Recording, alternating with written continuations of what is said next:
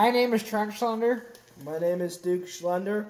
It's been a few years since we last posted a YouTube video, but a lot of things have changed on the farm in those 2 years, and a lot of things are still going to change in the future for our farm. And we want to show the process of us putting in new dealer valve robots in the next couple of months. Besides showing the excitement of us putting in 4 new dealer valve robots, we'd also just like to show how our lives are as Wisconsin dairy farmers, day to day. The main people you'll be seeing on this channel are Trent and I, and other people you'll be seeing are my parents and other guests. In the next couple of weeks, we'll be showing the process as we start getting ready to get our barn ready for us putting the robots in. We'll also show some other things that were going on around the farm.